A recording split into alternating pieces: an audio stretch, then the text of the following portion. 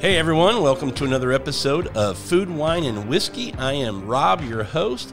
Looking forward to a fun conversation today. I have a fantastic guest. My guest this evening is Agnese of the YouTube channel No Sediment. Agnese, how you doing today? Hi, how are you? I'm doing fine. I'm doing well, and I want to say thank you very much for coming on and having a conversation with me. I've been a fan of your channel for quite some time. I actually found you. You were a guest on Matthew Horkey's channel, who had popped up in and ever since I saw you on his channel, I went over to yours. I subscribed right away, and I enjoy your weekly videos. And you have a fantastic co-star. Oh, dog? The dog. Yeah. Yeah, thank you. And I guess I also have to say thanks to Matthew as well, because he was the one who invited me to do that video together with him. Yeah, it was a fun video you all did, but your channel is fantastic, and I don't want to be the one to talk about your channel. You would be more the person to talk about that. Tell us about your channel, No Sediment. Tell us about kind of why you decided to start this channel, and kind of what do you what's the vision for the channel? I guess that could probably be a better question for my husband because he has way better vision when it comes, like he has like aims and goals to go for when we are talking about the No Sediment YouTube channel. But for me, I actually started to do it as part of my studies because I enrolled in Institute of Masters of Wine and study program, and I thought I am probably the laziest person you will meet. Like there's no one lazier than me. And I thought like I have to do something. So like when I am responsible towards others, then I don't ever, when I'm responsible towards others, I don't feel like I can let them down or something. So if I will need to, like deliver a video every week, then I will be responsible towards others. So it was kind of a way for me to study and learn and prepare for my studies. It keeps you on your toes. Yeah, exactly. I'm sorry. So the idea for the YouTube channel, was this your husband? Because, you have the knowledge, the background in wine, and he said, hey, I think we can do something with this. No, it was my idea as a way to study and prepare for the Institute of Masters of Wine and stuff like that. And at first I was actually thinking it and hoping it to be a bit more educational. And now he's the one who saw an opportunity and saw that people actually like it. And he's the one who's trying to make it more fun because without him it would be very boring or maybe made for mostly people who are going into wine very deeply. I always say wine nerds. I say it, affectionately, but us wine nerds who really dive into it really pretty deep. Yeah. Yeah. So he would be the one who's also kind of, no, this is very boring. Don't talk about clones or don't talk about, I don't know, specific soils, yeast or whatever. Yeah, he's like, make it more fun. And so. Okay, I got to ask, does he have a background in, videography or something? Because your set, the lighting, the editing, the sound, everything is just so well done. I'm just really impressed. No, he doesn't. He likes to joke that he's by day he's lawyer, which he is, doing law and practicing law, and by night he's photographer and he likes these things, and he it's I think for him it's also kind of get away from the corporate world and stuff like that. Okay, so I do want to ask you. You've gotten into the being a candidate for the Master of Wine. So you have your diploma through the WSET right now? Yes, that I do. And so what was your journey like in wine? Everybody kind of has their story of how they got into wine or why they got into wine. Sometimes it's just exposure, whether it be in a restaurant or maybe you got a job for the summer at a vineyard or something like that. Some people, it's a bottle of wine. You know, they had a glass of wine and it just kind of awed them a little bit, and they went, okay, I need to learn more about this. This is fantastic. What's the journey been like for Agnes? What's the story for the love of wine? Well, actually, it started when I started to study in university, and I wanted to earn myself a pocket money. Like I didn't want to live off of my parents. So I applied for a job as a waitress, and quickly the company decided that I would fit well in a very first wine bar in Riga, Latvia. At that time, it was Divine. And so there are two people, and actually it's people who kind of got me interested in wine. And one of them was a very good sommelier. He still is. And the way he described wine, he was describing an old wine, and he was like acting with his whole body and like showing like this wine is old, and and you cannot aerate it like so quickly or decant it, like, because all of that oxygen to that wine, if it's 20 or 30 years old, will just kill it. Like, you have to be very gentle. And the way he was describing and talking about it, I was like, okay, that's very interesting, and I like that. And then another person is actually quite famous currently, and I work with him. He's Raymond Thompsons, who won just, I think, a couple weeks ago, the World Championship, Sommelier World Championship. Yeah. And he saw maybe some interest in me peaking, and he pushed me to compete in a local sommelier championship. And he said, and I remember, he said, if you don't know some answers to the questions, just, go forward and don't spend a lot of time on those questions. Answer the questions that you know. And I am answering the questions, or not answering, but looking into the sheet of all the questions and just going from one to the other, to the third paper, the first. And I realized that I don't know answers to any of these questions, like not a single one, maybe one.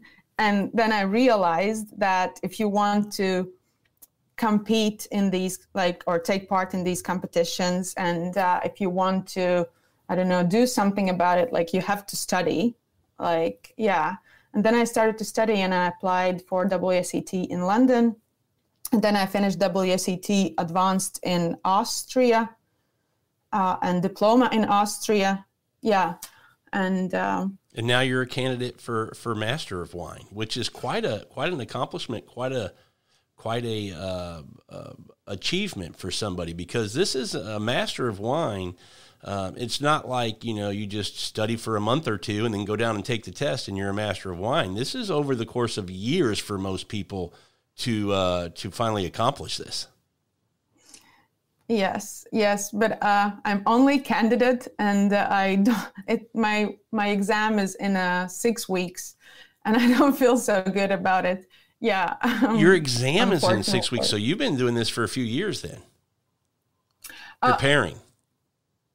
Yeah. Yeah, wow, good for you. Well, I think people who have watched you or know you and see the knowledge that you have, I have confidence that you're going to be a Master of Wine. No, not close enough to what they are expecting. Really?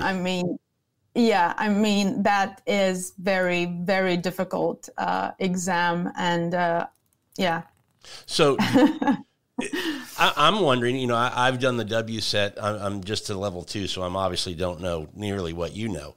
But, obviously you can see the percentage pass-fail for a lot of the different exams. Is this a tough one? Because you hear a lot of times people talk about, when you go to the Quartermaster Sommeliers, to pass that on your first try is very difficult. Is it similar with the WSET? With the Master of Wine?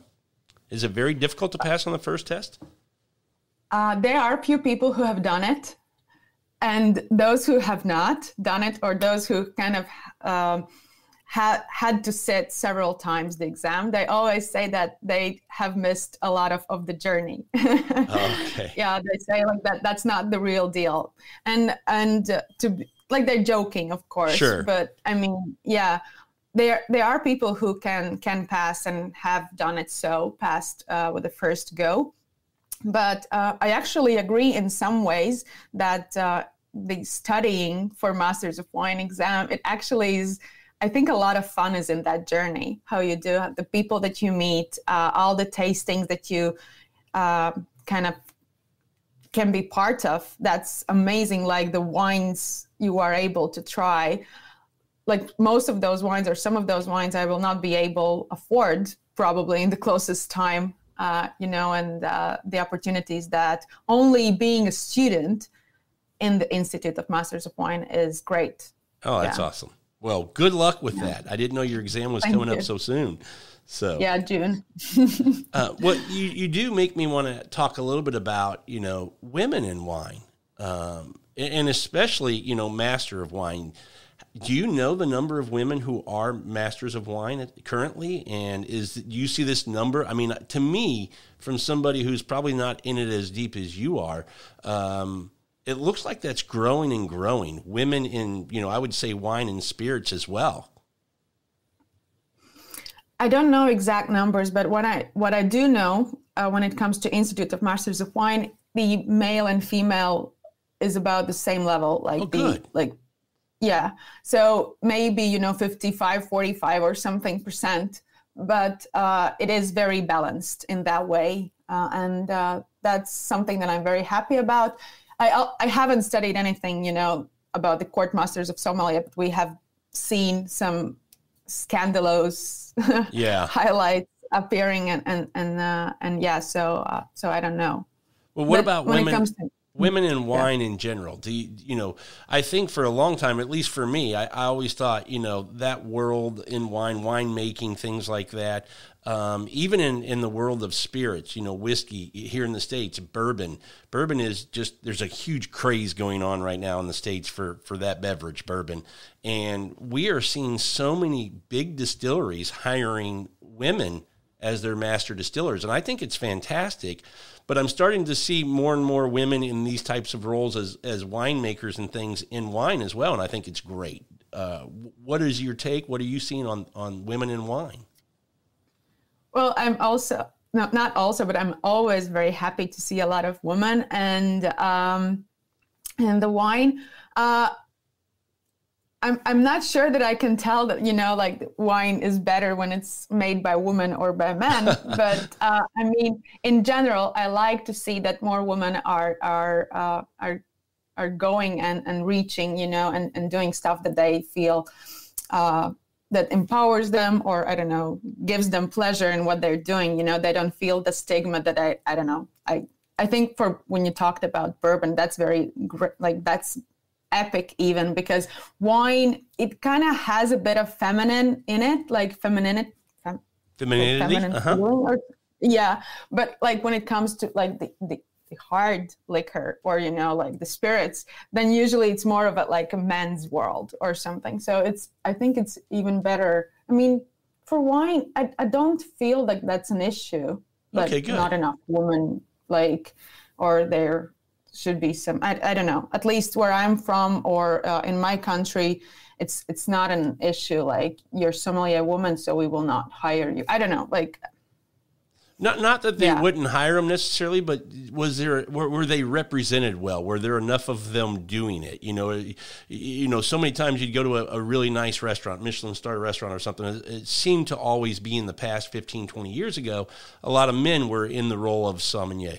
Now I see so many more women in those roles. And just, like I said, when we go to Napa and we go to wineries, you would meet the winemakers, depending on time of year you went. And a lot of times it was men 15 years ago, and now it's a lot of women. And I've been encouraged, and I've liked seeing that. I just didn't know if it was something that I'm seeing, and it's been there. I just hadn't noticed it before. Is it something that's growing? Women in these roles is growing in wine. I think it is. They are growing, but we still are yet to have world champion sommelier woman. Okay, well, yeah. Put that on your list. There's another girl which I'm very stressed when it comes to stage performance and but there's a girl from Danish girl from and Nina, and I think she's incredible. And if my colleague Raymond Thompson's wouldn't have won, I would very much wish for her to have that title. Because what I like about her, and I'm not sure that that's the issue, but I'm not sure that's the thing with all the girls sommeliers, but what I like about her, I think she's more like, she takes a lot of clients or customers' side, like she understands what they really are looking for, you know. And sometimes men can be like, okay, this is my style, this is how I like. They are more maybe how to say that, like the feel customer maybe sometimes a bit more. No, I get exactly what you're saying, and I think that's an important part of making sure that the customer's happy at the end, is making sure they get what they want, not what you think might be the best with that dish. No, that's a great point. Yeah. And like the empathy, I think maybe sometimes like women can have when they work on the floor much better. I don't know, but I don't want to offend anyone. So No, maybe not someone at all. thinks differently. No, I think women have a lot of, character traits that are different and better for some of those things, empathy being one of them, patience being another one, to let somebody take the time and understand and listen and answer questions and things like that. Sometimes us men are come on, make a decision. So women do a lot better at that as well. I do want to ask you about ladies, and as far as influencers. When I look around other social media platforms, whether it be Instagram or TikTok or something like that, I seem to see a lot of ladies doing wine content there. But on YouTube, I don't seem to see them as much. And this is kind of a question. I don't know that you have the answer for it, but I don't understand. Maybe I'm not finding the ladies on YouTube in their channels and what they're doing, but I just don't see them coming through the algorithm to me as much. And maybe it's a different type of platform, that they're just comfortable or like doing the TikTok kind of thing or the Instagram kind of thing. But I'd like to see more ladies doing YouTube and wine. YouTube. Yeah. Well, I think the issue is not necessarily that they are more comfortable with pictures or with short videos, what is in TikTok. But I think in general, on YouTube, you have less wine influencers or wine YouTubers. So there are very little number of us. And there's Wine Folly as well, which I like her. Madeline. Yeah, and she's very, very strong. So I think that is the reason. That's just, we are very limited number on YouTube, and that's it. And I expect there will be more, and more people will come on board, and maybe start to make these longer videos, educational videos about wine. Yeah. Well, let's talk a little bit more about your as you go through this education, and let's, fingers crossed, you get your master's of wine. What's the long-term goal for Agnese with wine? What do you want to do in the world of wine, or do you know yet? For the longest time, it was making wine.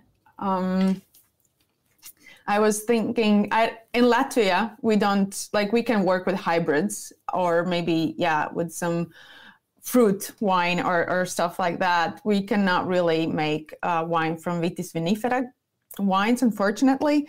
They cannot sustain, or they cannot live in our climate. So for the longest time, I was thinking that I would like to travel to Italy or move to Italy, like this romantic, girly dream, and make wine there, because I've always been fascinated by this, the stuff that the soil, and how our soil, our planet gives us, or food gives us wine as well, and gives us so many things, from a little seed, to the fruit. So I always wanted to work in a winery and in the vineyards. Nowadays, I'm not so sure. I don't know. Yeah. So we'll just see how the road kind of goes for Agnese and see what happens. Yeah. But winery is still always an option, because that's, I think that could be good. Let's talk just education in general. What, you know, obviously for some people who are into wine, you need the education. You need to do the WSET or, you know, the Som, I forget what that one's called, the guild, Som Guild, or I forget what that's called, or the, you know, Court of Master Sommeliers if you want to work in a restaurant or something like that. But what do you think about wine education for just the consumer? You know, me, I just consider myself just a consumer. But at the urging of a friend of mine who's a deployed WSET grad, he was like, you know, you love wine, you like to talk about wine, you should start to, you know, do some of these things. I think you would appreciate it more. And he was absolutely right. The more I learned about wine through education, through the WSET, it's really enhanced my enjoyment, my experience with drinking wine and sharing wines with friends when they come over. What's your thought on the consumer, you know, kind of dipping their toes in the pool, so to speak, on learning more about wine from an education standpoint? Yeah, I mean, first, you don't have to have an education to work in a restaurant as a sommelier. A lot of people don't. It's very important to have a skill of a communicator, like that you can communicate and you feel comfortable. And then, of course, a lot of is self-study, actually. And you kind of have to know, or not have to know, but like you have to know your wine list, not necessarily all the world. So yeah, it's of course better that you have some education behind as well. But when it comes for people, regular wine drinkers, wine lovers, I mean, education, whatever, is it in wine or I don't know, chemistry or whatever kind of education is always welcome. I think, you know, you kind of know, you just become better yourself. You develop yourself in a way. And I don't think it is something you should not necessarily kind of fear or decide, you know, oh, now I like wine, so I need to study or the opposite. So I'm not. Yeah, I would say that education in general is a good thought, you know, and as we grow older, like wine is not something you can start to study in your like school when you're 6 or 7 years old. Yeah. As we grow older, you know, when we have other educations behind our, like, you know, back, and we already kind of, we can start to study something that we like. And if wine happens to be something that you like, why not do that? I agree. It can only be better. I mean, nothing bad can come out of it, I guess. Totally agree. We're lucky here in Houston that we have the Texas Wine School, who, you know, is accredited to be able to, you know, teach the WSET and other things. And they do some fun things. You know, I really like that you can have a girls' night and you can, you know, schedule with them and go down and do a class with the girls on Italian wines, or you could do it on Napa, or, you know, you could do a team building event from your work and do it through wine, you know, going down and doing a class on whatever you want to do with wine. They'll custom build, you know, classes. They'll do whatever you want. And I just think that's a way, to me, a lot of people who don't know that this is out there for them to kind of get into, it's hard for them, you know, you don't know what you don't know. But I think it's great that the Texas Wine School is doing this. And anytime I get the opportunity to promote it and let people know it's available for them to kind of go experience, I always try to do that, because I just think learning about wine, if you enjoy drinking it, to me, every time, Agnes, I have a glass and it's something I enjoy, I want to know, where did it come from? Who made it? How do they do it? You know, I want to learn more about what I have in the glass. And the schools kind of help you understand what you're getting. Yeah, definitely. And I think what also schools help, or at least for me they did, is there's so much information about wine. Oh my God, like I don't think I will ever kind of stop studying about wine. But what school, specifically WSET, also helps is that they kind of give you structure where to put all that knowledge in and how to then work with it and how to maybe talk and describe wine as well. So that is good, because otherwise you just study a little bit about, I don't know, this wine region in Chile, and then, oh, there's some other wine region in Argentina, and then, oh, it's something similar, you know, here in Spain. And then it's, I mean, you can get lost. And sometimes these these schools, these education programs actually help you to gather all that information, put that in the shelves, and then kind of work with that. Yeah, and the other thing I liked about the WSET is its classroom environment. You know, whether you're in a place like here where I can go in and actually do it in person in classroom, or, you know, I know the Texas Wine School now does it, you know, through Zoom or something like that, where if you're doing it online, it's still, you know, the video has allowed people to kind of have still a little bit of that sense of being in the classroom with the group. I think group learning is so great, and I love that the WSET does that because you know, there's so many times people will bring up something or ask a question I wouldn't have thought of, and it helps me continue to gain information from you know, some of my classmates or something like that. So I love that aspect of the WSET. Yeah, and you also get to have or meet new people to share your interest with you know, and that's a great point too. And in the classroom, you also get to drink wine. You're tasting so much. You know what else I have found? Maybe you haven't seen it, I don't know, but I think that wine lovers, they always like to share their wine bottles, no matter how expensive it is. Like they don't want to drink it alone. They always want to share it with someone. And then if you know something about wine, then they will want to share it with you, you know? Oh, absolutely. I say that all the time. I mean, nobody wants to enjoy a great bottle by themselves. And my wife and I, every weekend, I love to host dinners and I love to cook and open bottles of wine or share bourbon. And I always tell people the food and the wine is just a way to get people here. You know, because ultimately I want to enjoy the company. And when you're drinking a great glass of wine, to experience that with a good friend or somebody in the family that also enjoys it, there's just nothing better. And it's a great memory, right? 10 years from now, you remember when we drank that bottle? Yeah. I mean, it's awesome. Yeah, exactly. Yeah. Are you ready to talk a little bit about the wine world and wines in general? Let's do it.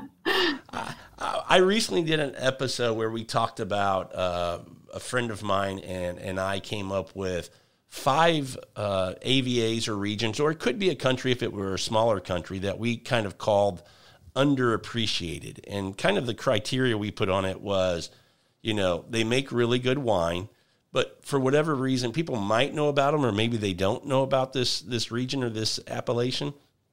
And there's good value there as well. Do you have any regions that you go, man, this is great wine, and it's just, you know, underappreciated? People aren't enjoying this wine as much as they should be. Well, I make a lot of videos about that, I guess. Well, definitely Austria as a whole country. They make amazing wines of the highest quality. And most of those wines actually don't leave Austria. So they are locally very happy as well. They're drinking very high quality wine. Then I would say still wines of Portugal.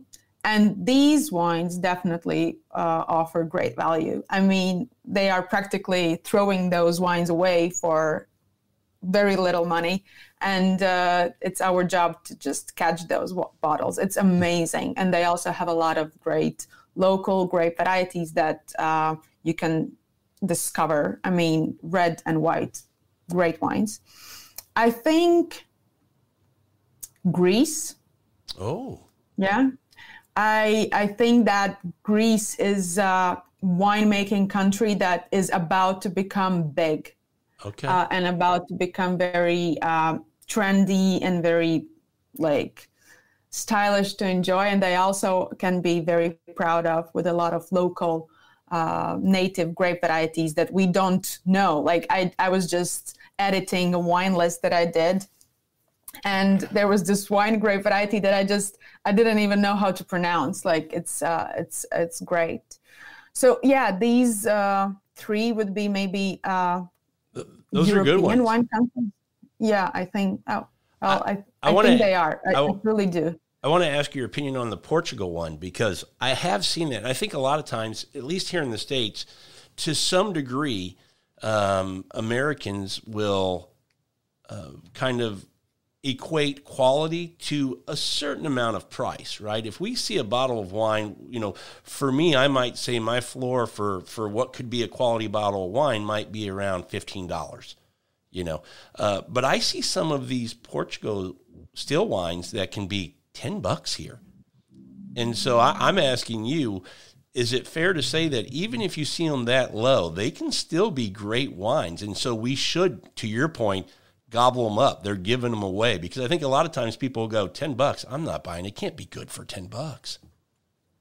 Yeah, I mean, it might be a bit difficult for me to answer because I'm not sure how the pricing or markup works in United States, but there have been great wines that I had tasted from Portugal, red wines, for example, from the wholesale price would be something around €5, which is equivalent to $5. Wow. So that's wholesale price. So a bit higher, 6, 7 in my local shop. And those wines for that price, of course, they are not the same quality as you would have like for $100. But for that price, you couldn't ask for anything more. Like there's concentration, there's good enough complexity, and it sits on the palate for long enough, and it kind of gives you this beautiful aftertaste, bright, lovely fruit, nothing overcooked, or something, and great wines. Yeah, I always say I like to try to find a wine that punches up. I might pay $10 for it, or even if I paid $30 for it, to drink it and go, that's great at 30. I would have paid 50 for that easy. And so it sounds like these Portuguese wines might be these. Definitely. Yeah. Well, I also want to ask you, great value. That would probably be a value region, because that's my next question. Where are some value regions where you think you get some great wines where people don't really, might not be on their radar yet? Like for me, I always come back to Chile. I think Chile and Argentina are two regions that are great for value Definitely. to quality, what you're getting. Do you have a couple that you might throw in there? Yeah, Chile and Argentina definitely are value regions or value winemaking countries. Portugal, again, I would say. Let me think. What else? I think Spain, like it is a very traditional winemaking country. Like everyone thinks about Spain when we talk about wine. But I think Spain offers great value for sure. And maybe some southern part regions in Italy as well, not necessarily Sicily, but like, the mainland of Italy, southern regions. Yeah. Yes. What else? South Africa, I guess also. But yeah, Chile and Argentina, definitely, I think way more. Yeah. Have you ever had a Riesling from the Finger Lakes here in the States? No, I'm actually currently looking for one. Are you really? Because I want to taste it before my exam, just to kind of know and have the idea of it. Okay. Well, we will. Unfortunately, I'll chat with you after we finish this. But no, that's a region that I think is still has great value and great quality. And it's not one, even here in the States, everybody always goes to California and Napa, which rightfully so. They make great wines. They have gotten very, very expensive. But I think when you look at a quality winemaking region that is underappreciated but has great value, the Finger Lakes is one that always kind of jumps up to me. And a lot of people, even here in the States, don't even think about getting wine from there. But once they're exposed to it, they go, wow, this is fantastic. So I didn't know if you'd ever had one from there. Unfortunately, no, but I think someone even commented for me, like in the YouTube channel, you definitely have to try it. Amazing value, amazing quality. And what is the average price of these wines? Do you know? Well, I mean, obviously, like any region, they can get expensive, but the average, I would say, you're between $12 and $18. Okay. Oh, wow. Yeah. For American wine, that's very affordable. Yeah. Very. Now, there's some producers that have some, higher end ones that can get up to $25, $35, but for the most part, you can get a great Riesling from that area for $12 to $20 easy. Okay. No, I have to find it. It's very difficult to actually find in Europe and my small country as well. I'll see if I can't help you out. You never know. Okay. Let me ask you this. I always talk to people about wine and, being a wine drinker and lover, part of that is exploring, right? Going all around the world, trying all the different things you want to expose yourself to. But there's always that time where it's like, okay, tonight I want a wine and I want to open something that I know I'm absolutely going to love and enjoy. And so I have a couple of regions that I'm going to pull from. And probably number one for me would be Brunello. That's where I'm going to go for my bottle that I know I'm just going to absolutely sit back, relax, and enjoy. What's one or two regions that when you have to go home and have a bottle that you know you're not going to be disappointed with or let down, what region do you like to go to? My answer will be very, very predictable, maybe in a way, for wine lovers. Champagne. Ah. Champagne is definitely my go-to when I don't want to be disappointed, when I want to celebrate something, or when I feel like, I deserve it. But if we are let's just take champagne out of the picture for a while, then it's, of course, Barolo or Barbaresco. Okay. So I'm right next to you in Italy. And then Austrian whites, especially Gruner Veltliner, is a grape that I love, and I know I always will enjoy. So that's a wine that I love, the Gruner. Gruner Veltliner, we don't see it as much here, at least in our market here in Houston, as I wish I could, because I love that grape. Are there other indigenous white grapes in Austria that maybe some of us don't know about that you enjoy? Might be, yeah. There are few, but they are very, very small, very little production. I'm just thinking something that pops into my mind right away. Yeah, nothing that really I think you could find. Yeah, because when I think about Germany, I think about, Riesling being there, obviously, but then you get into some of their reds, which is, I forget what they call Pinot Noir. Sorry, in Germany? Yeah. Pinot Noir? Yeah. Don't they call it something else? Spätburgunder. Yeah, that's what it is. So I didn't know if there was something similar, because you get back to, in America, when you read a label, it always says pretty much the grape variety is going to be on the label, where when you go to old world countries, for the most part, you need to know the region to know what grape they're using in that region. So it's always interesting to me. Yeah. Okay, let me ask you this. Is there something in wine that you're most excited about coming up in the next year, 2 years, 5 years, besides your own journey in the world of wine as a whole? Do you see it on an upward trend? Are things going? Because I saw Matthew Horky. I don't know if you saw his recent video, and it was titled, "Is Wine Doomed?" And he did a fun job. And I know I've seen a lot of, articles written about, the younger generation is not drinking wine, like in decades past. And they're, the wine industry as a whole is, tough roads ahead. And I don't know that I believe that. For me, when I grew up, I'm obviously quite a bit older than you. Nobody drank wine in their 20s or 30s. It was thought to be a more of a classy kind of, it was a wealthier person's beverage to enjoy.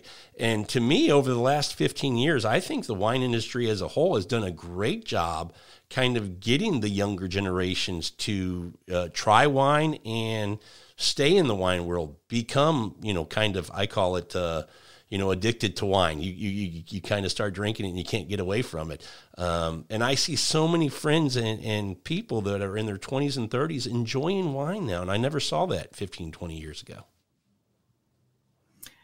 Yeah, I don't think wine is doomed. I mean, it has been around for several thousand years, I guess. And so I think we're good. Of course, there are some, ups and downs and things change, but I mean, it's all good. The trends that I'm looking into are, it will be controversial, but I hope to see more higher quality, low alcohol wines or no alcohol wines.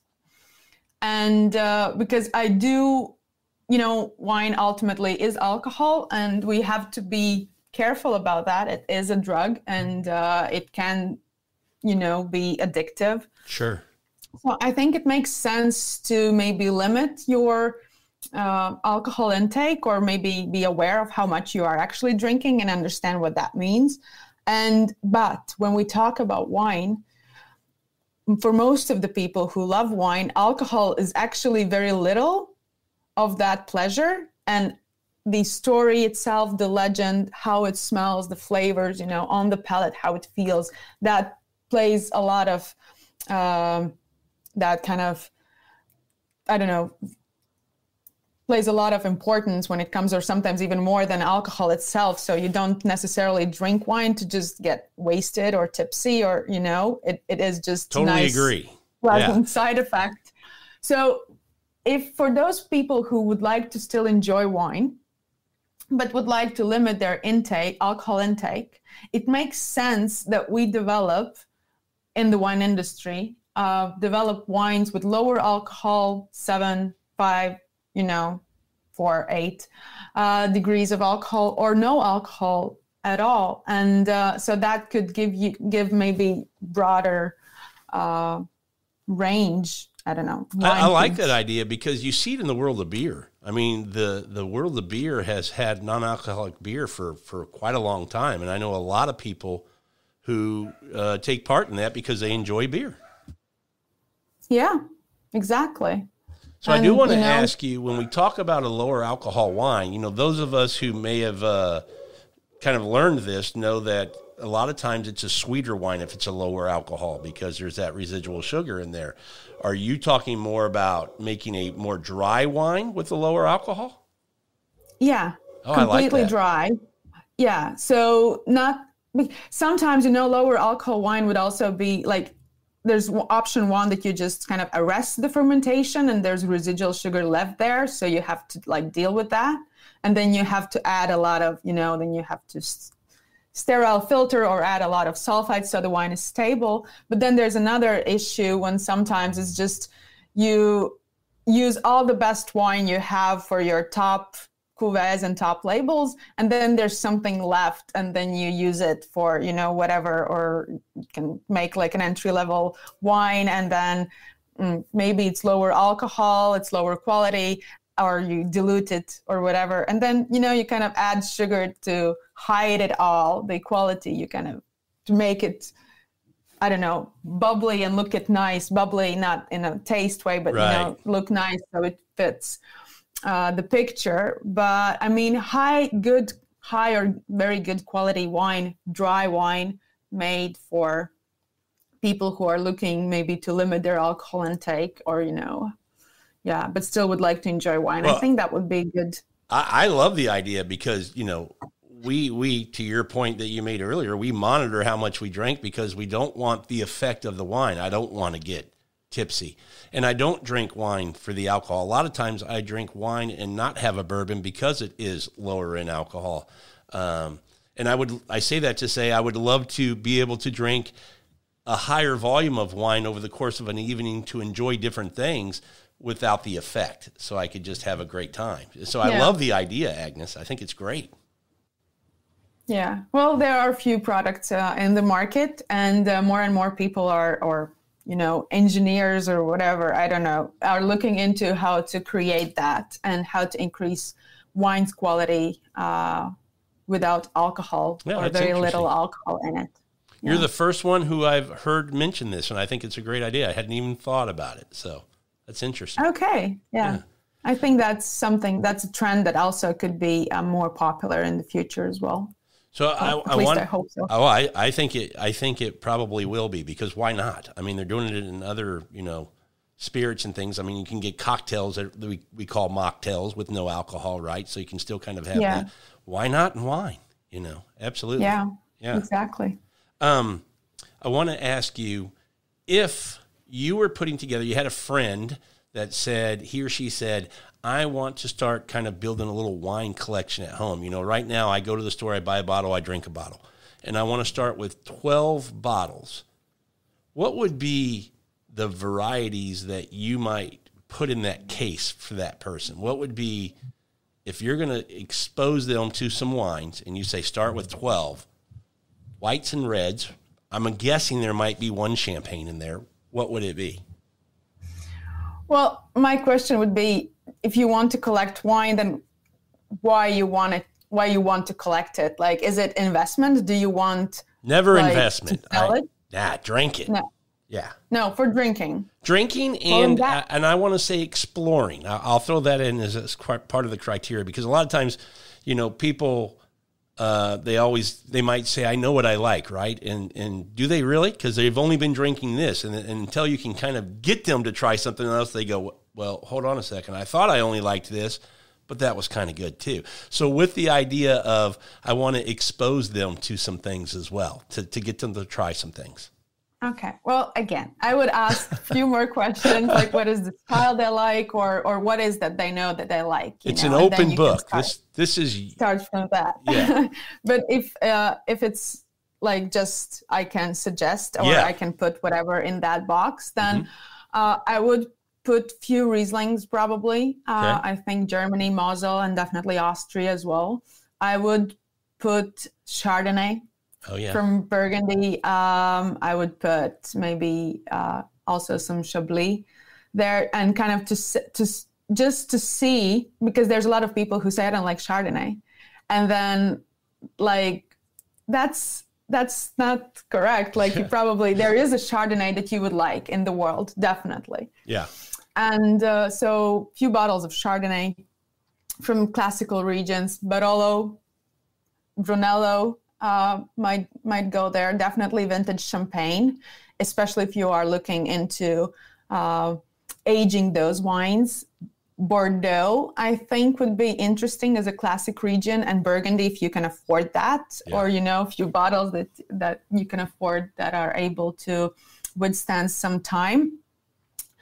When it comes to New World, I do like Australian reds a lot, so I would probably put either Barossa or Coonawarra wines in there. I would put maybe some Napa as well. Okay. I was wondering if you might go there. Yeah. Ridiculously expensive, but I do like those wines. And what else? I am currently in love within one Malbec from El Enemigo, so I would maybe put it there as well. Okay. I have 12? Because there's a lot of wines I could put in. Well, no, that it doesn't have to be 12 different ones. It was just, what it would comprise of. So you've named enough that you can make a case out of that for sure. Yeah, and I could continue. Yeah, I think that's great. I do want to, you got back to when we talked about, your happy place in wine, and you mentioned champagne, but you kind of went away from that and said I'll go to Barolo. But let me ask you about champagne. Where did that come from, your love of champagne? And because a lot of people, and me included, it took me a long time. I thought champagne was just a celebratory drink. I thought it was just for special occasions. I thought it was pretty much the same thing in every bottle. This was me getting into wine and trying to learn about it. I didn't know. And come to find out, it's all of that is 180 degrees wrong, right? It's everything the opposite of that. It's so great. It's so diverse. There's so many different styles. It's a great food wine. It probably shouldn't be drunk with, dessert for the most part. Things like that. So where did your love of champagne come from? I don't know. And I mean, I would have asked you back, like, who doesn't love champagne? Yeah. Because I literally think that everyone enjoys, and it's such a great drink. It offers just this everyday, I don't know, it kind of makes and lifts every day, higher and makes, kind of, it seems, the day seems or evening seems better when you have a glass of champagne. It's just, it's great. And I like, of course, because of the bubbles or CO2, not CO, SO2, no, CO2. CO2, uh-huh. It gives you immediate buzz a little bit, you kind of like, it takes stress away of a long day. But then, it is also so complex on the nose, and like next to these immediate fruits and stuff like that, you also have that winemaking, and you have these brioche notes, and you have freshly baked bread, and it tells a lot of story. There's also a great history behind it. So every single champagne house or winemaker or grower, they have this amazing stories to tell about how they became who they are. I mean, it is, I think it overall is a very good, and in general, the quality is very, very high. Yes. I mean, you can get the cheapest champagne, which is still very expensive if you compare with other wines. But like still the quality is in general very, very high. Yeah, I don't know. I think that's a beautiful wine. Yeah, I love champagne now. A friend of mine and a co-host on another show that we do, he wrote a book on champagne, and he was the one who got me kind of into it and learned a little bit more about it. And I had no idea for the longest time that it was such a great food wine. And he was the one who kind of exposed me to that. And that's been the biggest thing to the friends and people I know who had the same thoughts as me of champagne. It was just kind of a drink on its own, or a celebratory drink or something like that. It's not, having it with food, pairing it with food, and deliberately doing that is, not only okay, it should be done more often probably. Yeah. And there are specific foods that I think are wine killers, but champagne can deal greatly with. Yeah, definitely. I want to ask you about something I've also come to love here recently and diving more into, which is fortified wines. Are you a fan? I am. I do like, and I think they are under appreciated. Yeah. Especially nowadays when people are really looking into the alcoholic strength of the wine, and then when they see, oh, it's 20, then, oh, no, I will not drink it. But you just don't know what you're missing out. Those wines can be very, very complex. Yeah, Madeira and ports, I've just come to really enjoy those, and they're absolutely delicious. And I like that, if I want to open a bottle and have a sip, it can last for quite a long time after being open. So it's a big benefit to having a bottle like that. Yeah, definitely. Yeah, okay. Great wine. Yeah, and can be had with food. A lot of people don't think that as well. Yeah. Let me ask you, going into the summer, are you a rosé lady? Do you enjoy rosé? Is it something you drink? Very little, to be honest. Very little. It's difficult. I'm not a fan of these very fruit bomb and fresh and zesty, ultra aromatic wines.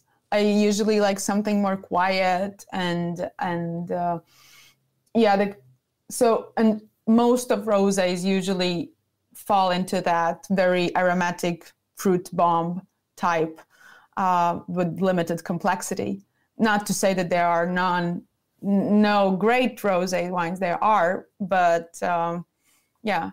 Okay, I've never been a big rosé guy, and a friend of mine is telling me that he's going to get me to enjoy these, and that's why I was asking. I thought, I wonder if Agnese is going to be on board with the rosé kind of, rosé all day. You can have it all year round, whatever. It's a great wine. I've just never, I don't know, it just never kind of jumped up and made me go, I want to drink these. And I didn't know, from a profile standpoint, from the white to the short contact with the skins, what should I be getting from, because it's not a red, it's not a white. I don't know. Yeah. And one more thing that rosés, they usually are fermented in a very low temperature. And well, some people like it. I don't. The higher fermentation temperature, the more complexity wine offers. And so, and then they are very bonbon, sweet fruit type of wines, and they all become very similar at some point to each other. It sounds like I'm generalizing and hating on rosé wine, but that's not true. It's just I have to look very carefully to find a good rosé. Well, and that's what makes the world of wine great, I think. We all have palates, and they're all different. And so, not that they're not good wines, they just don't hit with me or hit with you, and that's fine. I think that's what makes the the world go around. We all enjoy different things, and there's something made for everybody. Yeah. Yeah. So what are summer wines? When you have a hot day and you're sitting out back, I mean, I'm assuming it's probably going to be a white of some type, but do you have some favorite wines that you enjoy, you know, when you're sitting around with friends and family on a summer day?